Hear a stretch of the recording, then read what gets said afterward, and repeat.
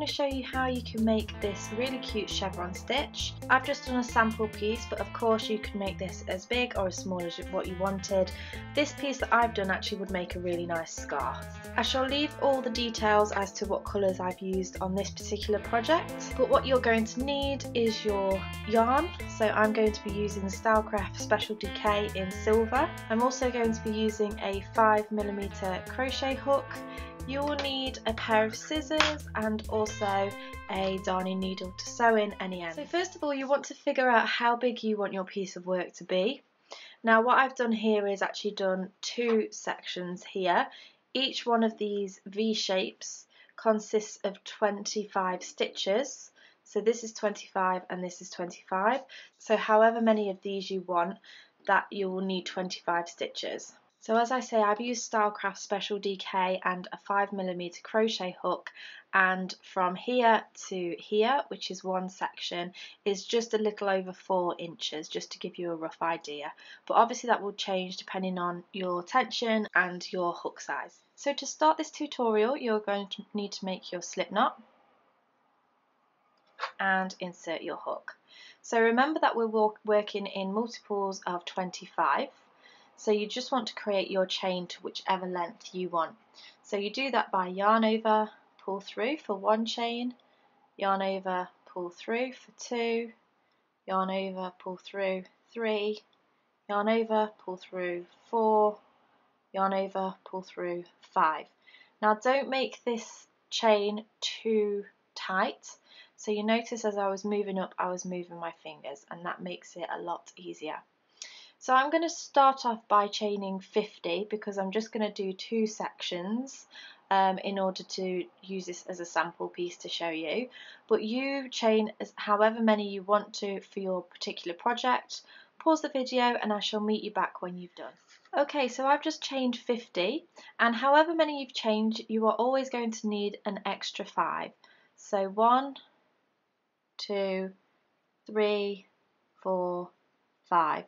This is to cater for the fact that we need to turn in certain sections, and we're going to lose a few stitches as well. So we're now going to work our way back across the opposite way. So we're going to skip the first chain and then work into the second chain, and we're going to be doing a double crochet. Now double crochet is the UK term. This stitch is called single crochet in the US. So you want to insert your hook, yarn over and pull through. So you have 2 loops on the hook and yarn over and pull through both loops on the hook. And we're going to do exactly the same thing into the next chain. So insert your hook, yarn over, pull through, and then yarn over, pull through 2. So we're going to do this on every round when we first start. So we've got our first 2 stitches there. We're then going to skip the next chain and work into the one after that. So skip 1 chain and insert your hook into the next chain. And you're just going to do another double crochet in there.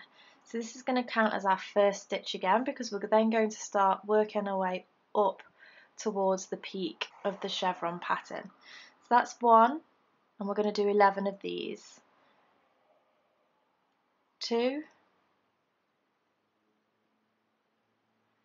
3,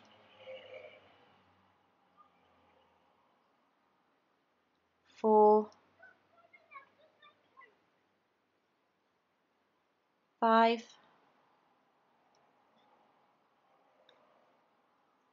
6,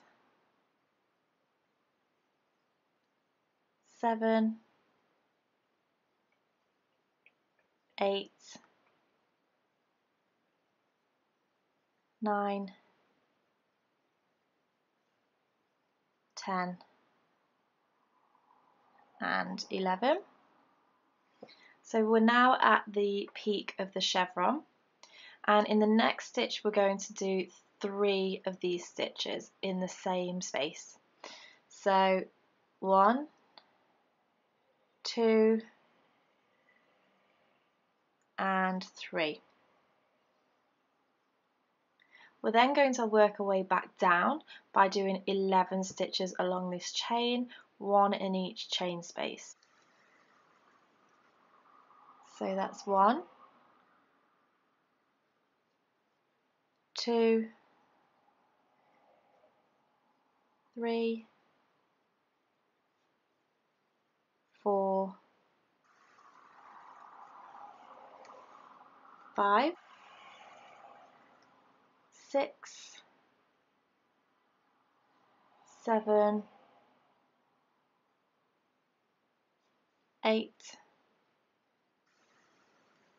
9, 10 and 11. So at this point we're at the base, so this is the peak, this is the trough. So what we now want to do is skip 2 chains in order to then work our way back up the pattern. So if you remember at the start we only skipped 1. Whenever you're in the centre of the work you would always skip 2. So if I just show you this, at the beginning we will skip 1.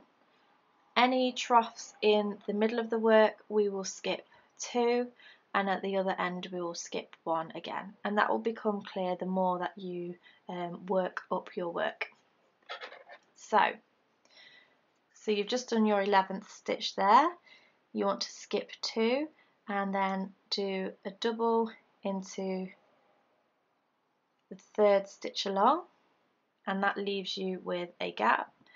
So this is 1, and you would do 10 more in order to make 11. So pause the video and meet me back when you've done 10 more stitches.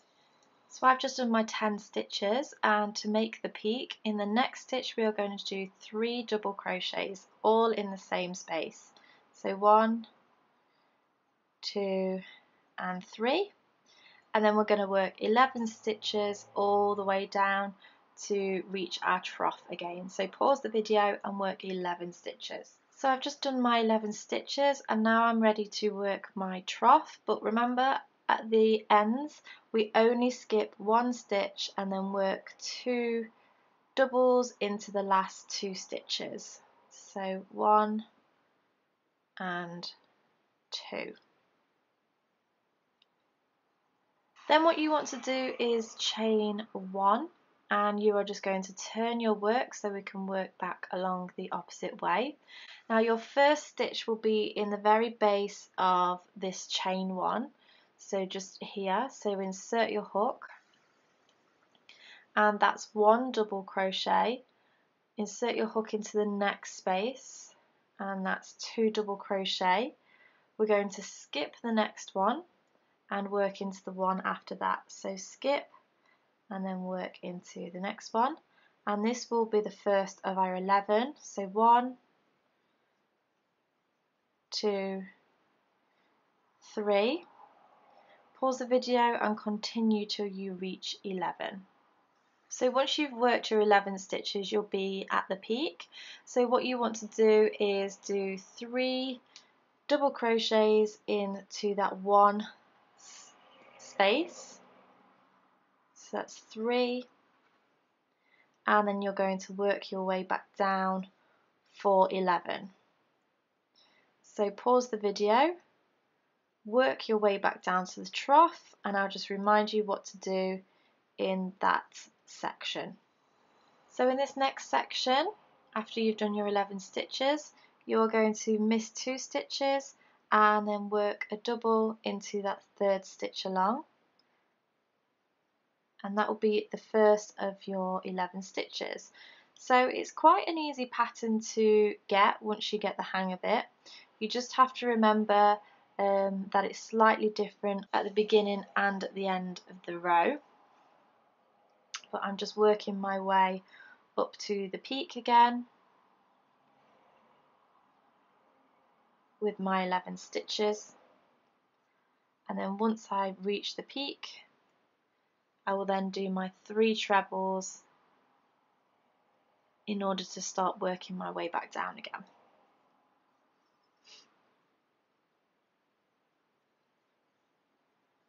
Okay, so I'm now at the point where I can do my 3 trebles in this space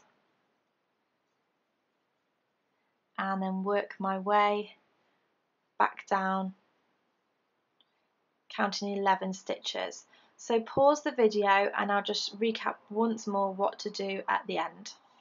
So once you've got to the end, remember that you will only skip one chain, and then we're going to do a double in this stitch here. And sometimes the last stitch is pretty hard to see just because it doesn't look like a proper stitch. But all you need to do is just pull it slightly and insert your hook underneath. You might just have to give it a wiggle just to get your hook under both strands of the stitch. You just do your double in there. So you would just chain one, turn your work, and you would start your stitch into the base of where that chain one is for 2 stitches, 1 and 2. Skip 1 stitch and do 11 stitches all the way up to your peak. So it is a really easy pattern to remember. Where a lot of people go wrong is this side section here. If you don't get this right, then it will end up either going in or going out. So you just remember, you always do your first stitch at the base of the chain, 1 space, so 1 and 2, and only skip 1 chain. So that is how the pattern works out. The more you build the pattern, the more apparent it will become. As you can see, this here, it looks like it's twisting and bending, but when you get to about the 6th row, that's where it really starts taking shape. So I've actually done 6 rows here, 1 row of each of these colours, and then this is 3. So I really hope you've enjoyed this tutorial. Give me a thumbs up if you liked it. Make sure you subscribe to keep up to date with any of my latest videos, and I shall see you again next time. Thank you. Bye.